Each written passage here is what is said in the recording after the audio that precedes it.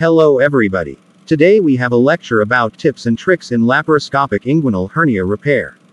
Doctor, can we start now? For centuries, the inguinal hernias have played an important role in the surgical literature and continue to preserve this feature today. With many procedures, inguinal hernia interventions continue to be the most common general surgery operations worldwide, and approximately 2 million people are operated for inguinal hernia every year. There are many techniques described on the surgical treatment of inguinal hernias. There is no other example of disease preoccupied in the surgical literature. Existence of the postoperative complications suggests that we have not found the ideal treatment option yet, because a wide variety of techniques have been described and most of the surgeons engaged in this procedure have completed learning curves a long time ago. In 1984, about hernia, Sir Astley Paston Cooper says, "No disease from the human body, belonging to the surgeon, demands in its treatment a better mixture of precise, anatomical knowledge along with surgical skill, compared to hernia in most of its variations." Doctor, what about the incidence of inguinal hernia? The incidence of inguinal hernia varies according to age and sex. There is a bimodal distribution in males, and it increases in the first year of life and in older ages. The rate of 15% in the second decade increases with age and reaches 47% in the seventh decade. In females, this rate is 3% for life. There is a significant difference between the male to female ratio and is reported as 1:15. Although the majority of the inguinal hernia patients do not face great problems in resuscitating their lives, the incidence of general incidents and emergency case incidents, incarceration, strangulation, increases with age. Inguinal hernias are classified as direct or indirect inguinal hernia according to their mechanism and anatomical characteristics. Indirect inguinal hernias are the most common subtype, and the risk of strangulation is much higher compared to direct hernias. In the case of strangulation, it is also necessary to mention that the femoral hernias head to this issue. Femoral hernias, which are found in 70% of women and generally settled in the principle of, should be fixed when they are detected, due to the risk of strangulation. When the side is concerned, it is a fact that all inguinal hernias are seen more on the right side. One of the theories developed to explain this is that there is anatomically protective effect of the sigmoid colon present on the left side and delayed atrophy of the processus vaginalis due to the slower descent of the scrotum on the right side during embryological development. Doctor, what about the history of inguinal hernia repair? The word hernia came from the Latin word rupture, and was described as a disease in the first 15th century in papyrus. The idea of repairing surgery came out between 15th and 17th centuries, although the inguinal region anatomy has been described in detail by Hesselbach, Cooper, Camper, Scarpa and Gimbernat during 18th and 19th centuries. In the 20th century, tension-free repairs started to be proposed, and in the last 25 years, parallel to technological developments, videoscopic repairs became widespread. As a result of this development, surgical procedures have now become the standard procedure for strengthening the abdominal wall in the transverse fossa plan, and are accepted all over the world. The idea of laparoscopic repair was first alleged by Gurr in 1982 by the collapse of the internal loop. In 1990, Schultz used transperitoneal plugs and developed the intraperitoneal onlay mesh (IPOM) technique, which was performed in the same year by patching the Fitzgibbon's peritoneum. Transabdominal Preperitoneal TAPP patch application was first performed by Leroy in 1990. Then in 1991 Duluc, and in 1992 McKernan introduced total extra-peritoneal TEP intervention. Doctor, what about surgical anatomy of inguinal hernia? In the inguinal region, 4 different types of hernia, indirect, direct, femoral and obturator, can develop. One of the most important advantages of the posterior approach is the ability to reveal the entirety of hernia types. There are medial and lateral ligaments in the anterior wall of the abdomen after fetal period, followed by urachus obliteration, umbilical artery obliteration and inferior epigastric vessels, respectively. In addition, there are iliopubic tractus, pectineal ligament Cooper, and lacunar ligament in pubic region, pubic tubercle, spina iliaca anterior superior and superior pubic ramus bones. There are 2 potential gaps in the preperitoneum. The Bogrose gap is located between the transverse fossa and the peritoneum. Preperitoneal fatty tissue and porous connective tissue fill this area. The medial part of the preperitoneal cavity on the bladder is known as the Retzius cavity. The posterior view angle allows examination of the myopesineal orifice, which is a relatively weak part of the abdominal wall and is divided by the inguinal ligament. The external iliac vessels are anastomosed with the inferior epigastric vessels and the superior epigastric vessels. They supply the abdominal wall and penetrate the rectus abdominis through the cranial root within the vagina musculature rectus. Posteriorly inspected annulus inguinalis profundus will reveal the deep location of inferior epigastric vessels. In addition, the aberrant obturator arteries formed by the anastomosis of the pubic ramus of the epigastric artery with the obturator artery, known as corona mortis, constitute the basis of the death triangle. The medial side of this triangle is vas deferens, the lateral side is the spermatic cord and the posterior border is the peritoneal margin. The inferolateral border of the iliopubic tract, the superomedial border of the gonadal vessels and the lateral border of the peritoneal catheter is defined as the area of the pain triangle, and the intermediate cutaneous branches of the lateral femoral cutaneous nerve, the femoral branch of the genitofemoral nerve and the anterior branch of the femoral nerve contain posterior anatomical approach. Doctor, what about the technical points of laparoscopic inguinal hernia repair? Regarding technical points, the use of laparoscopic methods for inguinal hernia surgery is advanced minimal invasive surgery with less tissue trauma, less postoperative pain, lower postoperative infection risk and faster postoperative recovery. It is possible to combine positive effects such as faster return to work and better cosmetic results. As with all surgical techniques, minimally invasive techniques also have advantages. Compared to open surgery, some disadvantages of inguinal hernia surgery are the initial operation time and the long learning curve. Also, the cost is relatively high.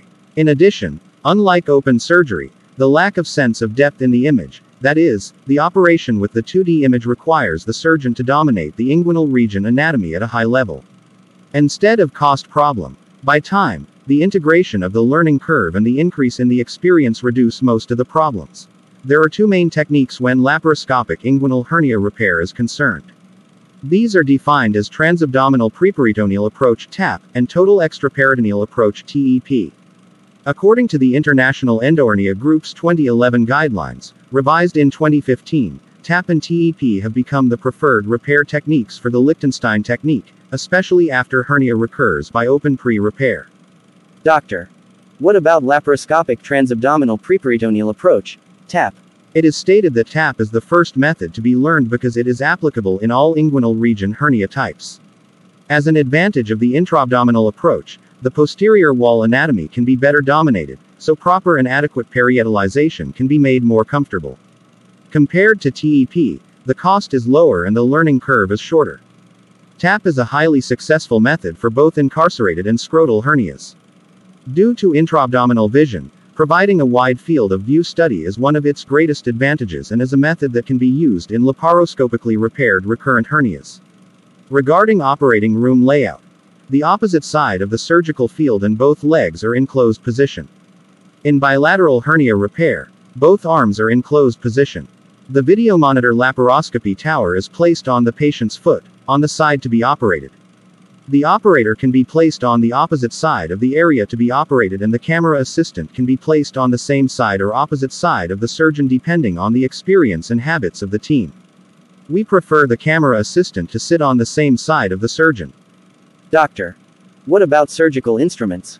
Regarding surgical instruments used, standard laparoscopic equipment consisting of camera, monitor, light and bag, 10 mm diameter and 30 degrees angle camera, one 10 mm and two 5 mm in diameter, totally 3 trocars, Veress needle, endo instruments, a traumatic pens, dissector, scissors, hook, acutinaculum, aspirator, 5 mm diameter vessel sealing device, 15 x 15 cm polypropylene or polyester special shaped patch, fixing material for mesh detection and peritoneal closure, mechanical stapler, tissue adhesive or non-absorbable suture material. Doctor, what about preparation of the patient and placement of trocars?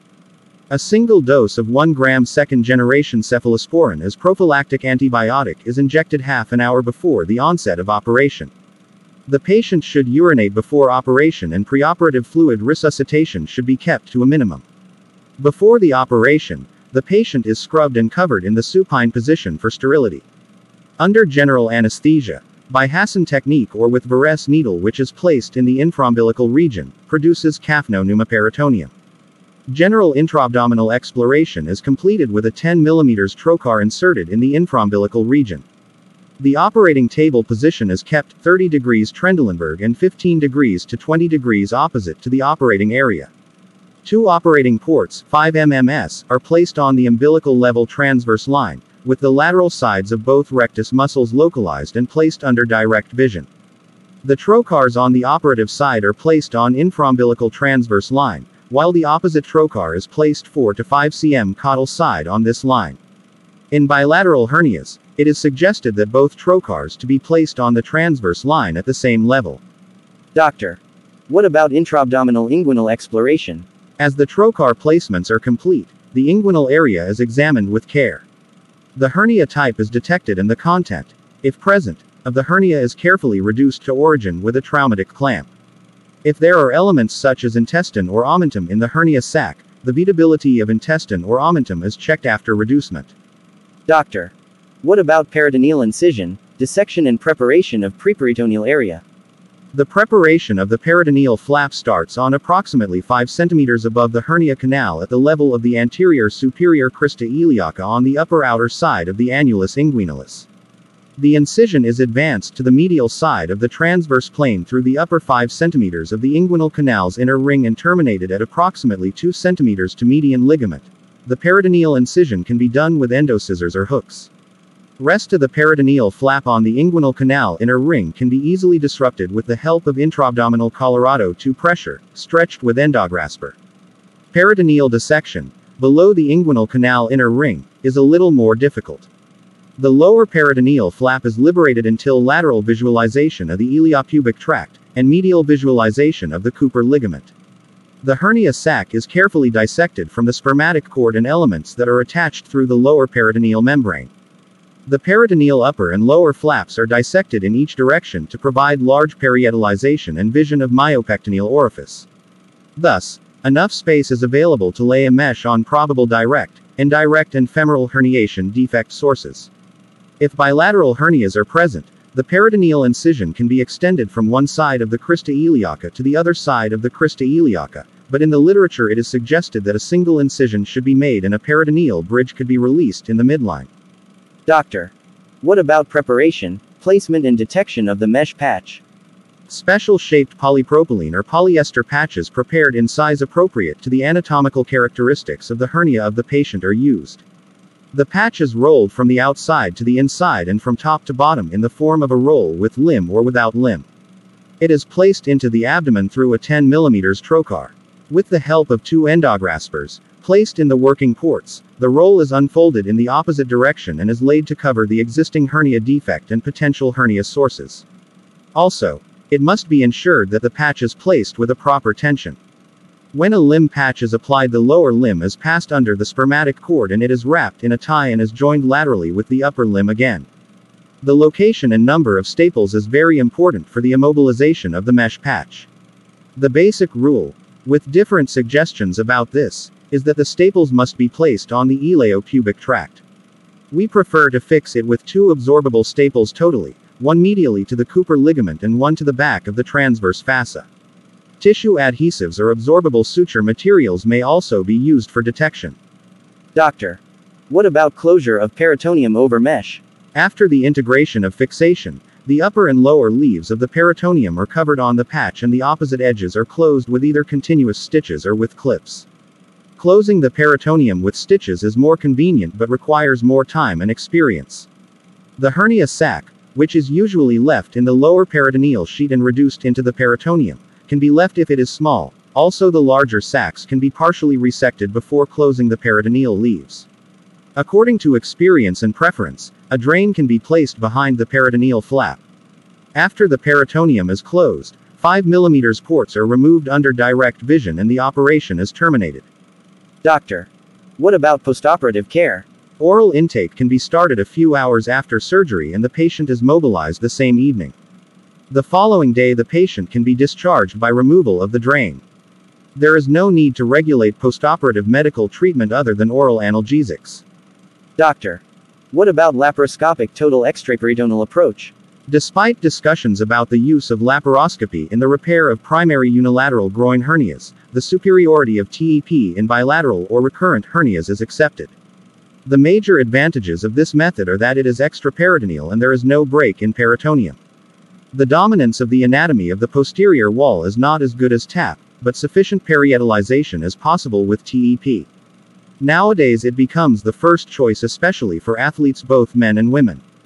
Dr. Let us shift to laparoscopic total extra-peritoneal approach. Okay. Despite discussions about the use of laparoscopy in the repair of primary unilateral groin hernias, the superiority of TEP in bilateral or recurrent hernias is accepted. The major advantages of this method are that it is extra-peritoneal and there is no break in peritoneum.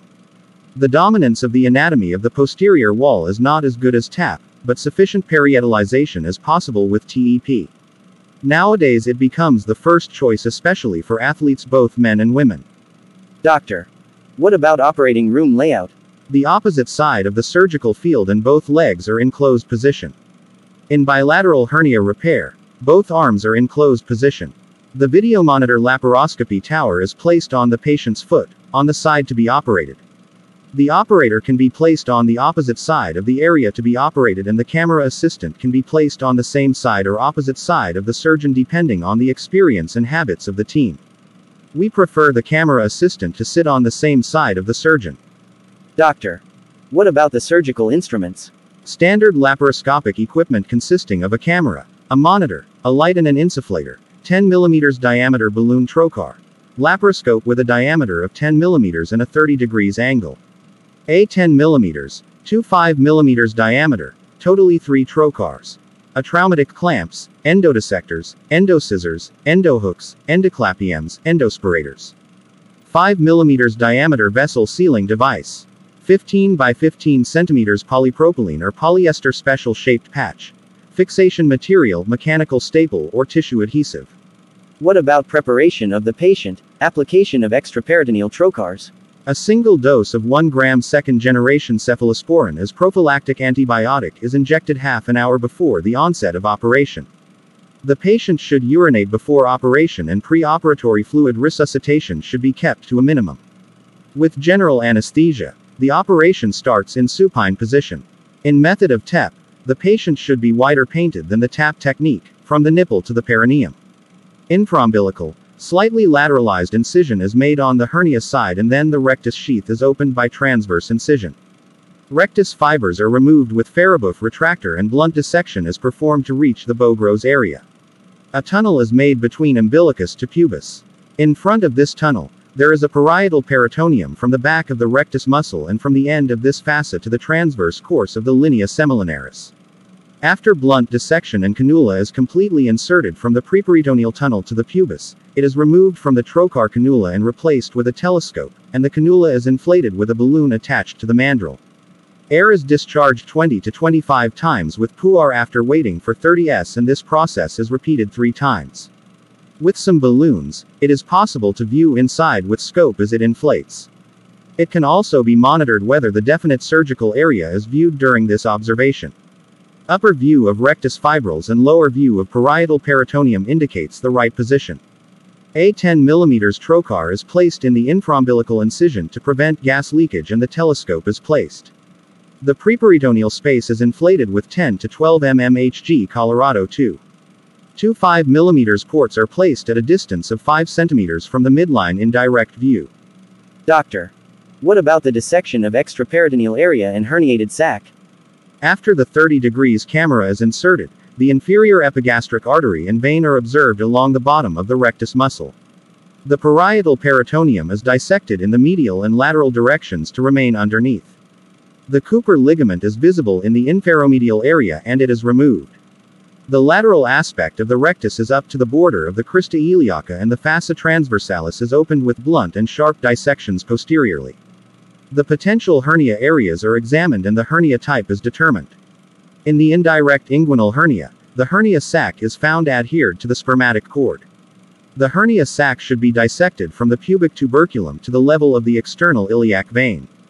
Large scrotal or indirect hernia may be released by Zig technique if it is confirmed that the hernia sac does not contain omentum or intestinal contents.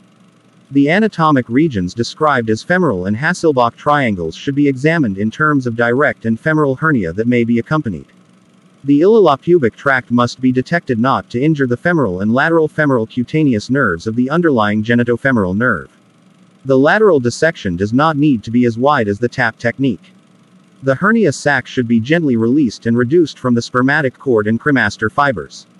If the peritoneum is wounded during the dissection procedure, the defect can be closed with a clip. If gas insufflation flows through the gap to the peritoneal defect, the enlarged abdomen will restrict the area of dissection. In order to prevent this, intraperitoneal air could be taken out from the upper left quadrant of the midclavicular line through the abdominal cavity, Palmer's point, with Veress needle. The valve is left open, the evacuation of the gas is provided and the operation can be continued. Doctor, what about preparation, placement and detection of the mesh patch? Special shaped 15 by 15 cm polypropylene or polyester patch can be used according to the anatomy of the patient. The patch can be prepared with limb or without limb. It is rolled up from the top and laid to the extra-peritoneal space by the 10 mm camera trocars. With the help of two endograspers placed in the working ports, the patch is unfolded in the opposite direction and is laid to cover the existing hernia defect and potential hernia areas. It should be ensured that the area where the patch is applied covers it with a proper tension. When a limb patch is applied, the lower limb is passed under the spermatic cord and it is wrapped in a tie and is laterally joined to the lower limb. The lower edge of the patch is placed so that it remains at least 2 cm above the released hernia sheath. The locations and numbers are very important if the absorbable staple is preferred for the detection of the mesh. The basic rule, with different suggestions about this, is that the mesh must be placed on the iliapubic tract. We prefer to fix it with a total of 2 absorptive staples, one medially to the Cooper ligament and one to the back of the transverse fossa laterally. On the lateral edge of the spermatic cord there are anatomical areas defined as the triangle of pain mentioned above and the death triangle at the medial border. Staples must be avoided in these areas. Tissue adhesives have also been used today as fixing material. Doctor, what about the postoperative care? Oral intake can be started a few hours after surgery and the patient is mobilized the same evening. The following day the patient can be discharged by removal of the drain. There is no need to regulate postoperative medical treatment other than oral analgesics. Doctor, what about pitfalls? Tips and tricks for both procedures. For TAPP, as all laparoscopic operations, the first point to note in laparoscopic hernia surgery is trocar entry sites. Correct positioning of the appropriate points will prevent intestinal injuries that may occur at the time of first entry and bleeding which may be caused by the injury of the abdominal wall, especially the epigastric vessels. A complete exploration should be done in terms of hernia type, size, presence of accompanying incarceration and other pathologies in intraabdominal exploration. Taking enough width for dissection during the preparation of the peritoneal flap will ensure that the exploration area is convenient. Working on a sufficient width of dissection will facilitate the spread of the patch, the adequate closure of the hernia defect and the operator's work during the detection of the patch. A very careful dissection should be performed in order to avoid damage to the spermatic cord structures, especially in the presence of indirect hernia, when the hernia incision is dissected, as interference with the anatomical planes may result in attempts made for recurrent hernia. Should be very careful not to hold vas deferens by endo devices so as to not disturb. The dissection should be performed at an adequate width of the myopectoneal opening, but should be avoided from the extreme dissection in front of the psoas site in the lateral direction. There is an anatomic area defined as triangular pain in this region and it should be especially noted that the cutaneous femoral lateralis and femoral branches of genitofemoral nerves are not damaged. Postoperative chronic pain syndromes can be encountered in the event of a possible nerve injury. Death triangle is defined as the anastomotic area between the external iliac vein and the obturator vein and should be avoided from the extreme dissection. Because, in the event of a possible vascular injury in this region, catastrophic consequences may be encountered. The staples used for patch detection due to the same reasons should never be used under the iliapubic tract. Should be sure to place the staples on the medial side, especially on the Cooper ligament, so that postoperative osteitis pubis is avoided. It is generally advised to use the least amount of other materials that can be used for stapling or patch fixation. Wide laying of the mesh will reduce the recurrence rate by covering the 3 hernia areas. Reducing the intra-abdominal Colorado II pressure during the peritoneal flap closure and correcting the patient's position will facilitate closure because it will reduce tension. The effective closing of the flap is important to prevent postoperative intestinal adhesions. What about TEP? The infraumbilical incision should be made from slightly left or right lateral. What should be noted here is to be on the rectus front sheath.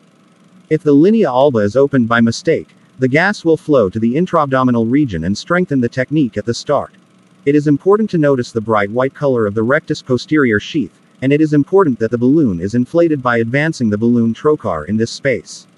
The balloon dissection between the fibers of the rectus will cause bleeding between the muscle fibers, disturbing the dissection plans and preventing the vision.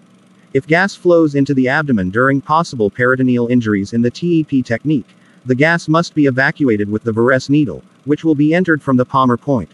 Large peritoneal defects may cause postoperative patchy contact with the intestines and lead to postoperative intestinal adhesion development. For this reason, large peritoneal defects should be closed with endoclips. Doctor, what about complications and management? Regarding local complications, the most common complications are serous fluid deposits, seroma, and bleeding hematoma, which may develop during operation. Patients should be informed in the preoperative period about these complications. Postoperative seromas usually resorb spontaneously within 2 weeks and do not require treatment. Therapeutic drainage needs arise in the presence of seroma persistent for longer than 6 to 8 weeks or in the presence of seroma causing clinical symptoms. The use of perioperative aspirative drains in risky patients of who may be predicted seroma and hematoma development may prevent the development of these complications. Scrotal elevation is recommended in the postoperative period. If abdominal wall ecchymosis occur, mechanical compression, cold application and medical treatment can be tried. Subcutaneous emphysema is often untreated and spontaneous. In rare occasional hydrocele cases, it will be more appropriate to consult with a urologist. Doctor, what about the neurological complications? Regarding neurological complications, the treatment of chronic pain syndromes after laparoscopic hernia surgery is often long and difficult. Chronic postoperative pain has been reported in up to 63% of all groin repairs and significantly affects clinical outcomes. The pain following laparoscopic surgery is usually neuropathic pain. The cause is usually the damage or trapping of the lateral femoral cutaneous or femoral branch of the genitofemoral nerve. Clinically, it occurs as acute burning and/or crushing pain in a particular dermatome. Meralgia peristetica is the name of a pain clinic that develops after a lateral femoral cutaneous nerve injury and persistent paresthesia lateral of the femoral area. It is recommended to apply corticosteroids or anesthetic injections which can be applied at rest, cold application, NSAIDs, physical therapy, locally. Osteitis pubis is the name of the pain clinic that occurs due to public inflammation and arises especially on the middle of the groin or on the pubis, especially with femoral adduction. Diagnosis can be made by excluding recurrent hernia diagnosis radiographically and performing bone imaging. The treatment approach is the same as neuropathic pain.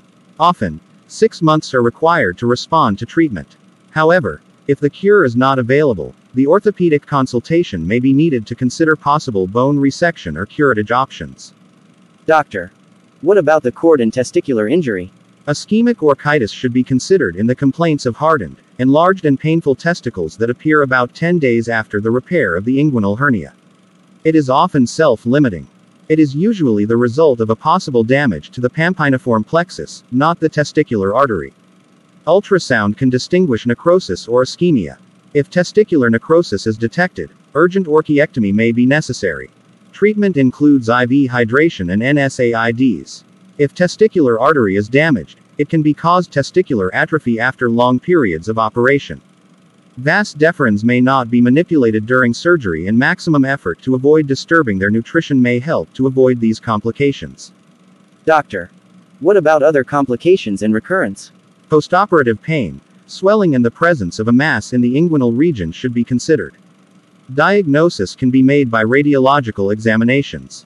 Technical factors that play a role in the development of recurrence include inappropriate patch size, inadequate patch, stress or inaccurate detection, lack of experience, tissue ischemia and infections. Factors related to the patient include malnutrition, obesity, wound healing disorders and uncontrolled diabetes mellitus. Surgical intervention should be considered in the treatment. Other complications include urinary retention, which can be prevented by the patient's urination before surgery or by perioperative urinary catheterization. Paralytic ileus, visceral injuries, vascular injuries, intestinal obstruction, hypercapnia, pneumothorax and gas embolism are also uncommon complications. Thanks Dr. Atef for excellent presentation. Thanks for watching our video. Hope to see you again in more next videos. Please subscribe to YouTube channel number 1 Doctor. Like and share our video.